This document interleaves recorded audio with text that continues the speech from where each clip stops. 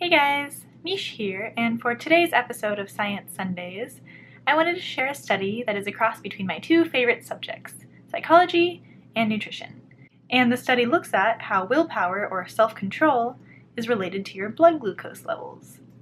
So in psychology, it has been known or thought for quite a while that self-control is sort of a limited resource. Lots of studies have shown that once you do one thing that requires self-control, it makes it harder to do another thing that requires self-control right after. For example, if you have been at work all day at a job that you hate and you have to force yourself to go to, it will be much harder for you to resist chocolate cake or some other kind of treat that you're not supposed to have when you get home compared to someone who's just been relaxing or doing something fun all day. Because you already had to exert willpower to go to work, and so you've sort of run out by the time the day is over and you're trying to resist some fatty treat or something. So these researchers took that phenomenon and looked at it from a glucose point of view because they'd found some other studies on how glucose seems like it might be related to things that are related to self-control. When you eat sugar or any type of carbohydrate, it is turned into glucose in your bloodstream. And a lot of your body's processes completely rely on glucose. For example, your brain runs entirely on glucose. And while all cognitive processes and everything you do with your brain does require glucose, research has shown that more complex tasks, like self-control, for example, require more glucose and are more affected by fluctuations in your blood glucose. So, for example, if you've eaten a meal, you'll have a ton of glucose in your blood right afterwards, and then gradually, throughout the few hours after that meal, your glucose levels will fall, and then once they get low enough, you're probably going to have more trouble doing really complex tasks. So if you ever noticed that you're hungry and trying to take a math test, for example, that you might have a little bit more trouble with it than if you've just eaten. And so these researchers did 9 very thorough experiments as part of this paper to really tease apart the self-control and blood glucose relationship and make sure that there weren't any alternate explanations. These 9 experiments covered 3 main points. And the first one was whether or not a task involving self-control will deplete blood glucose more than a task not involving self-control. And what they found using 2 funny tasks. One was having half the participants watch a video with a woman talking and random words flashing at the bottom, and they're only supposed to pay attention to the woman talking. Whereas the other half of the participants watched the same video but weren't given any instructions. So it took a lot of self-control for these people to focus only on the woman and ignore all the words. And as a result, their blood glucose was much lower after the experiment than the participants who were not given any self-control instructions. And they did a similar thing with a interracial interaction task. So people who had more trouble suppressing their racist beliefs used up more blood glucose during the task because they had to exert more effort to not be racist. Which is kind of interesting. And the second main point that the researchers looked at was whether or not blood glucose dropping after a first self-control task would make participants do worse on the subsequent self-control task.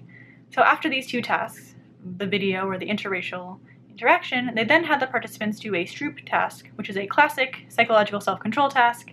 You may have seen it before. It's where you have a bunch of words for colors names, so like red, blue, green, the actual words spelled out, and they'll each be colored differently. So for example, the word green might have the color yellow, and the participants are asked to say just the color of the word, not the word itself. And this requires a lot of self-control. It's really difficult.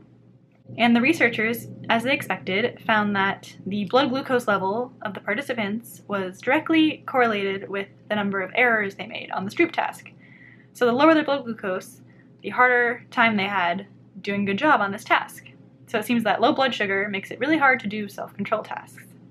And the last and most interesting point in my mind that the researchers looked at was whether or not they could undo this effect of having trouble on a second task by giving them a Kool-Aid drink in between tasks to restore their blood sugar. So this was to tease apart whether or not it was the blood glucose causing the problem, or whether it was just being tired from that first task. And so, once again, had the participants do that first video watching task where they had to just pay attention to the woman, and then they gave half of them a Kool-Aid drink sweetened with sugar, and the other half a Kool-Aid drink sweetened with Splenda, which will not turn to glucose in your bloodstream. And then they looked at how they did on that Stroop task again. And the participants who got the real sugar drink did not have any impairments or performance issues, so they performed just as well on that second task as did the people who didn't even have to do a first self-control task. So it seems that the only reason that exerting self-control once makes it harder to do it again is because of the blood sugar drop that you see from the first one. And if you replenish the blood sugar, you don't have any problems. But the people who got Splenda did see a big problem with performance on that second task. So their performance was very impaired compared to the group who got the sugar. And the researchers repeated these experiments with slightly different tasks. For example, one that involved persisting instead of the rapid responses you need for the Stroop task.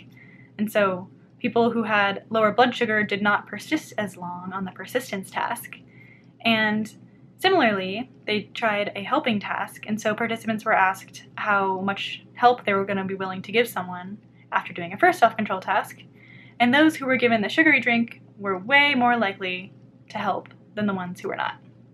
So it seems like your blood glucose is vitally important to being able to exert self-control, and pretty much everything productive that you do in a day does require some kind of self-control, because like getting out of bed in the morning when you want to sleep more requires a lot of self-control. Deciding to do work or do anything productive rather than watch TV all day might require self-control. And so if you can maximize the amount of self-control you have, it seems like you might be able to improve your life and productivity a lot. And so the main takeaway from this study in the academic world is that it supports the idea that self-control is limited, but it also provides a really fascinating link with blood glucose and a way to restore your limited self-control once you've used some up.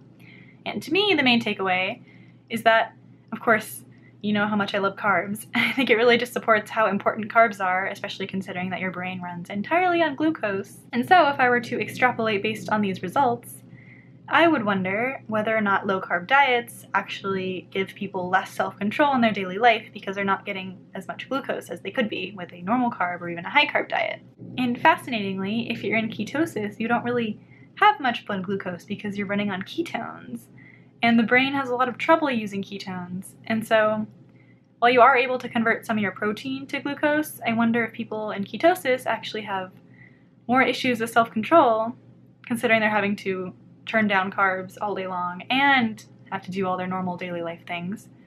I just wonder if being in ketosis actually makes daily life harder in a way. But I haven't found any studies on that, so either I'm going to have to do one myself in the future or keep an eye out, because that would be fascinating. And so, moral of the story from my point of view is eat more carbs and you might have some better mental capacities than people who don't. Thanks so much for watching, and please share and subscribe to see more videos.